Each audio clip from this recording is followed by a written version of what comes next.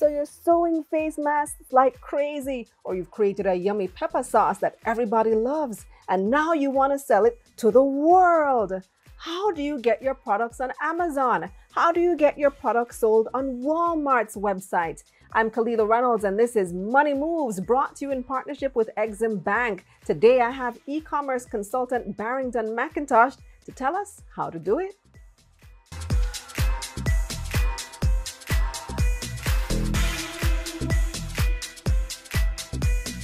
Okay, so I'm joined by Barrington McIntosh. He's an e-commerce consultant. Barrington, hi. How are you doing? I'm great. Precedented times. I know, right? So you're an e-commerce consultant. You consult for places like Amazon, Walmart, various places. Tell me a bit about yourself and what you do. We started our online journey about 10 years ago, and we started on eBay. Then from doing that, my whole thing was I was going to school in the US, coming back to Jamaica, and I'm like, what can I sell online? And then I came back to and our local products, took a picture, posted it online, and got my first sale. And I was hooked. I was like, you mean you can actually post something online and somebody will buy it, pay you US dollars, and you ship it to them? That started our journey into online and e-commerce, and that has grown, leaps and bounds, where we're now going out to Amazon conferences to speak.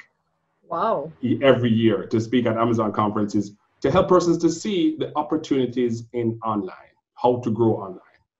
Well, that's something that we're very interested in right now, especially with these times.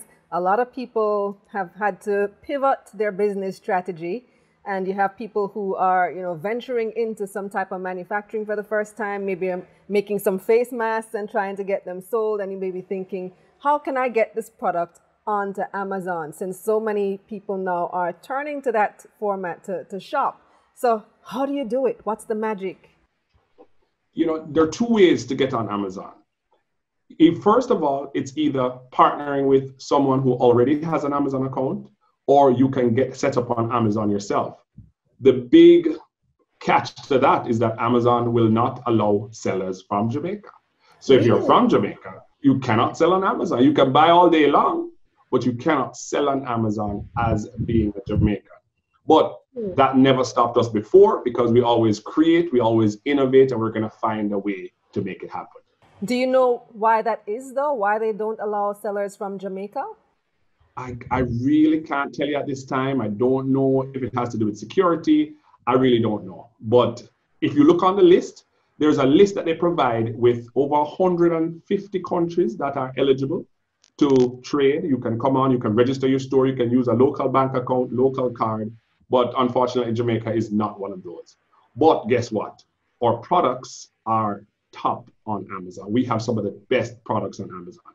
So my thing is, since we have products that everybody in the US is demanding, how can we get it on there? So my initial was to partner with someone who is in the US. And that was how I got onto Amazon, got my start. And then later on down, I opened a company in the US, and now we're trading with that company. So we know there's opportunity. We're not going to take a no. And Jamaicans are very creative, so we're going to make it happen. All legal, but we're going to make it happen. Is it only if you have a Jamaican bank account? So let's say you are based in Jamaica, you're selling Jamaican products, but you have a US bank account. Would you be able to do it then? Yes, but they also want to know that you are a US person. So you can have a US bank account, but they want to know you're a US person. So they're going to ask for your passport number or maybe a driver's license. They want to know something that ties you to being a US person, because that's what they call beneficial owner. They want to know who owns the company. Is this person going to pay taxes? So that's the key. That's what they want to know. And the beautiful thing is, if you are, let's say you're from Canada, you're good, because that's North American. If you are from the UK, you can do it, because they do accept persons from the UK. It's just they don't accept persons from Jamaica to sign up being a Jamaican.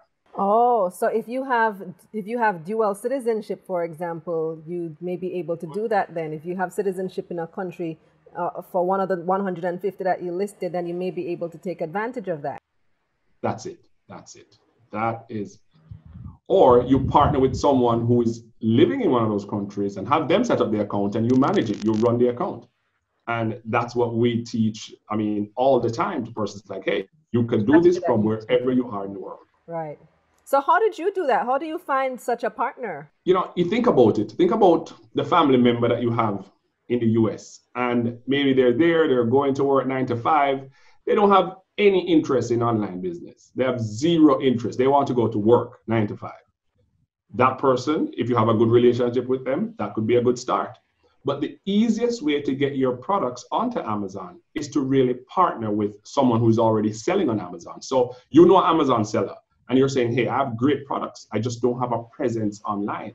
I would love for you to display my products in your store. That is the fastest way. You could have your products shown to a million of persons around the world in a week. And then you start to ship out, because the number one problem for Amazon sellers is good inventory. And that's what we have here in Jamaica. Very good inventory that people want. So how do you get your products in front of millions of persons around the world? You say, hey, do you know any Amazon sellers that you can put me onto? Let's say you're doing health and beauty, you're doing something with hair. I do great hair products, but they're only in the local pharmacies. How can I get persons to see my product from around the world? You partner with someone who has an Amazon store, have them display your products in their store, then the sales start to come in. Wow. I mean, I never thought about how you could make this work. And everybody knows somebody in the States. You have auntie, cousin, brother, sister. Everybody knows somebody in the States. But how do you find someone who is a seller on Amazon? Do you just find somebody off the list and pick someone and approach them? How does that work? That's one way. I mean, think about the distribution route. Before, you would have to say, hey, let's say you want to get your product into Publix or Walmart or a TJ Maxx.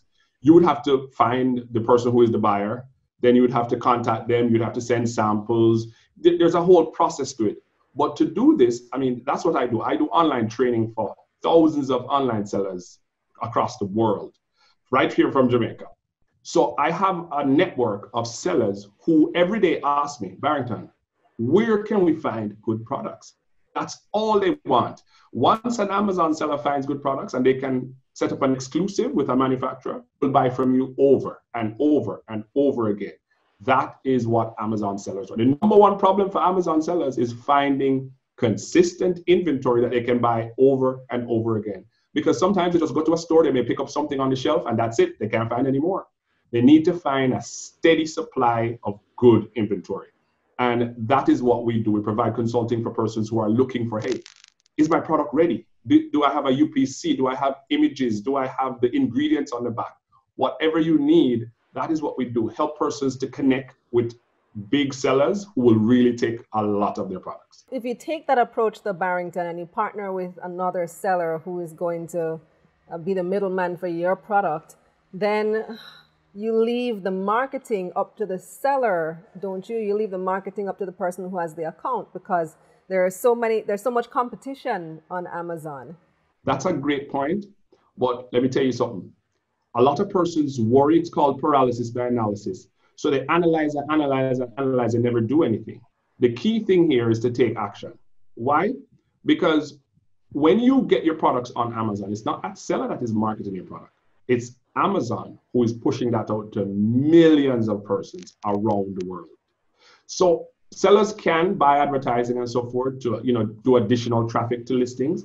But the key thing is your product is being marketed by Amazon. They spend millions of dollars every year to find the right place, to find where people are. So that's what you want to do. So it's just like you taking your products to a trade show. You may have 10 sellers that come to you and you say, listen, I only want to work with 2 persons. So it's a similar concept. It's really like you're going to a trade show and you find 3 or 4 persons and you say, I'm going to leave you to sell my products. That's the key. I don't want you to bring the price down, and you set certain parameters in order to be able to bring persons on. And that's what we do. We look for persons who are serious and connect them with sellers who are serious, not just anybody who's going to throw their products up and maybe bring the price down. No, you want to have good products and you want to keep your standard very high.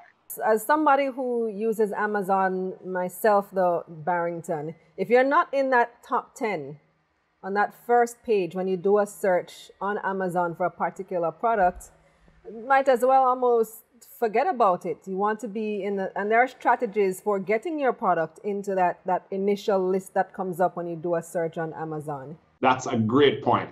And that is why we work with the top tier of sellers, persons who know how to drive traffic, persons who know the keywords, just the keywords that needs to be on your listing for persons to find it. So those are the kind of persons that we work with. Case in point, we do teas from Jamaica. There are thousands of teas online. What is your competitive advantage? Why are your teas going to be better than anybody else's? These sellers know how to do it. They've been doing it for 15 years. So they understand Amazon. They understand how to get you on page one. So that is the key, being able to be on page one so you can get eyeballs on your listing. And not only eyeballs, because you just don't want people to be window shopping. You want buyers, persons who are going to take out a credit card and buy. So I love that question, because a lot of persons ask me that. So how am I going to be sure that my product is going to be on page one?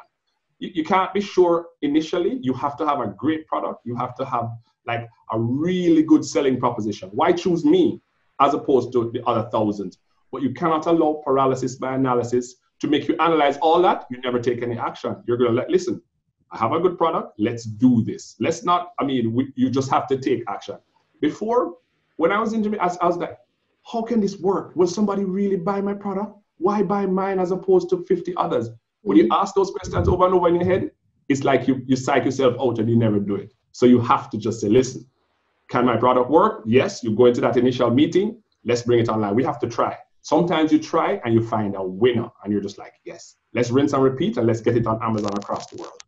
Is the word Jamaican a good keyword? So many people may be selling Easter bun, but if I put Jamaican Easter bun now, that changes the game. Many people selling face masks, but now I'm selling a Jamaican face mask. Does that get good traction on Amazon or anywhere online?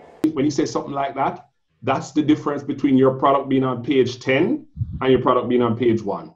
Brand Jamaica. We have a brand here, but we don't know how to harness it. We don't know how to utilize it. When you have persons who put that in their keywords, Jamaican black castor oil, Jamaican honey, it pops. People are just like, oh, there's honey from all over the world, but let me choose the Jamaican one. Oh, there's castor oil from all over the world, but I'm going to choose the Jamaican black castor oil.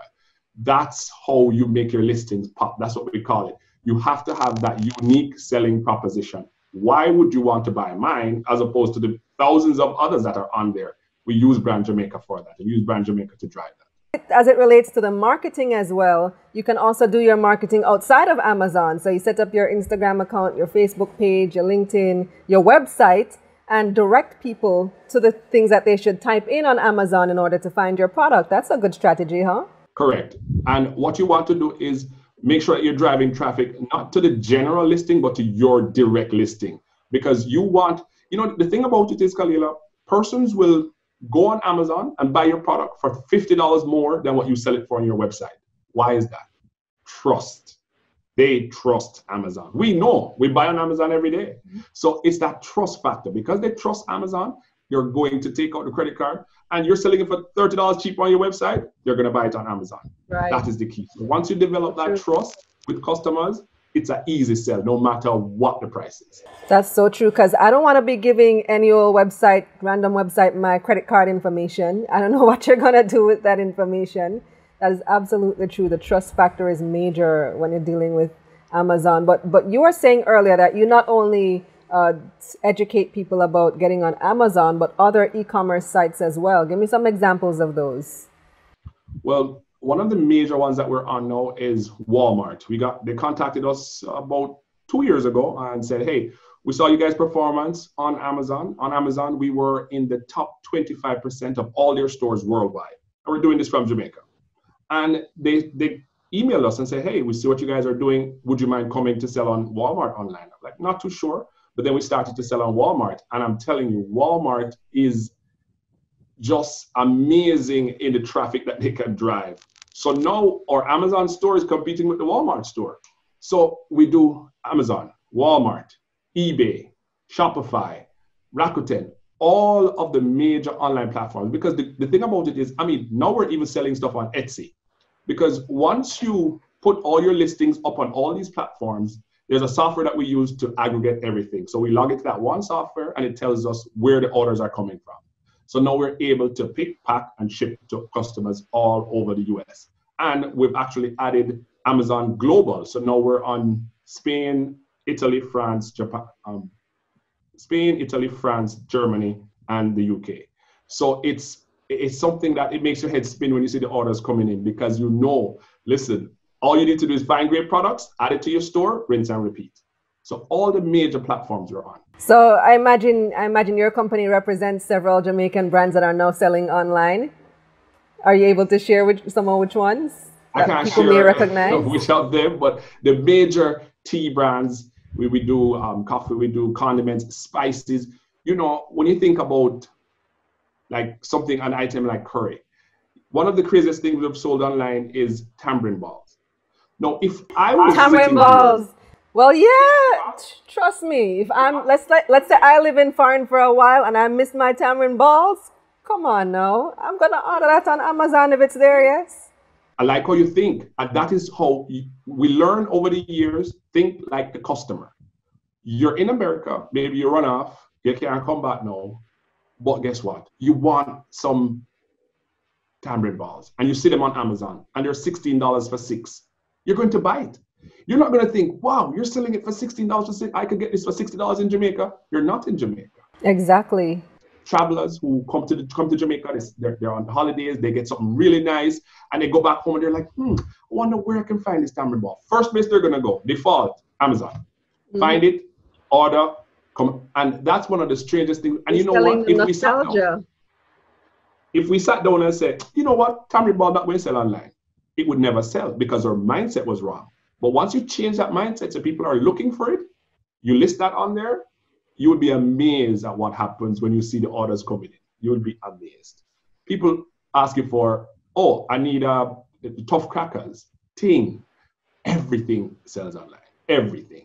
For people who would have been watching you just now and thinking about ways to do it, and although it sounds good, can't bother with all the stress of trying to find a seller and going through all that. Your company offers that service. How can they contact you? It's easy. AskBarrington.com. And once you sign up, then we will contact you. We'll see. We have free consultations to look at your product, look at your brand, see where we can help you to get your product export ready. That's the key. If you just have something that's thrown together and it's not export ready, not really going to help you. So you have to get your product export ready. What is export ready? Mm-hmm. Meaning you have the barcode. That's key. Your product has to have a barcode. If you don't have a barcode, it's not hard. You can buy some barcodes. Also, where do you buy barcodes? Online, barcodestock.com. You go to barcodestock.com and you're able to buy barcodes to go on your product. UPCs, that's what they call it. Barcodes, UPCs, same thing.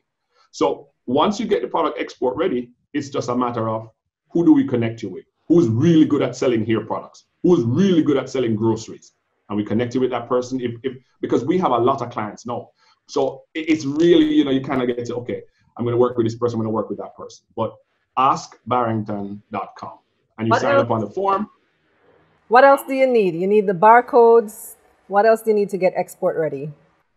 You need great images. So let's say you have a product that's grocery and you need to know Bureau standards, must check your product, ensure that you have, let's say, like for the UK, they don't do a lot of milk products. So that's a no-no, but you could do that in the US. US has your registration through FDA, Food and Drug Administration. It's an online application just so that they know what's coming into their country. They know the ingredients. And once you have all of that done, you can now start trading your products everywhere online in the US. So those are some of the main things that you're going to need. Making sure that your product is export ready, making sure that you can fill the demand. So if your product goes online and you start to get orders in, can you fill it? Are you going to need more people to help you work? And that's what I love about online. You can truly grow your business because now the exposure is not only to a couple pharmacies in Jamaica, a couple hospitals, a couple supermarkets. You're talking about millions of people around the world. For those of you new to Money Moves JA, we did a couple of videos on how to get your products export ready. So I'm going to link them in the description box. I just want to encourage everybody that despite what's going on, we've been talking to persons about going online, but now because of Corona, people are forced to go online. But guess what? One story that I have to share before I left, when I was going to school, our instructor said, what is guaranteed to everybody? And I want to leave you with that question. What is guaranteed to everybody watching this program? And what is that? Opportunity. The opportunity is now, but you have to seize that opportunity. Look for ways to become more creative and get your products out there. There's another element to this online sales and marketing thing is the shipping. So how do you deal with the shipping portion of it? Do you use the Jamaica post office? Do you have special services? How do you get your products to the customer abroad? Especially if you're retailing. That's an excellent question. Why? Because I think that's what holds many persons back. Okay, so now I get the sale. How am I going to get it out? Do you know the best kept secret in Jamaica? I said it at the web workshop for EXIM back in February, the Jamaica post office. Most persons think post office don't work. I'm not sending letters. Oh. Post office don't work. Jamaica Post is one of the best kept secrets when it comes to shipping products out of Jamaica, because there's a service, EMS. What they do is they partner with all the major carriers in big countries. So in the US, they partner with USPS. In Canada, they partner with Canada Post. In London, they partner with Royal Mail and Parcel Force. So you get your product there, they bring your product out, and then Parcel Force does the final leg delivery, or Canada Post does the final leg delivery. So you're able to get your products from Jamaica to your customer 4 days. 4 days. Yes, wow. You'll have to pay a premium, but 4 days you have to charge your price online. So otherwise, we use DHL when we want really fast shipment. We use DHL, but your volumes has to be right and your pricing has to be right, because it doesn't make any sense to pay everything out in shipping. So you have to know, I'm selling a product that's going to be $60 online. My shipping is going to be $18. The cost of the product is another $15. You have to know your numbers so that you know that you're making a profit, because making a sale doesn't equate to making a profit. And that's what you need to do. And my wife, that's what she handles, all the accounting and all of that. So she knows, oh, you're spinning a wheel on this product, or you're making a profit on this product. Thanks again, Barrington. All the best to you. Thank you too. That's it for this episode of Money Moves, brought to you in partnership with EXIM Bank. Check out their website, eximbankja.com. I'm Kalila Reynolds. Stay safe.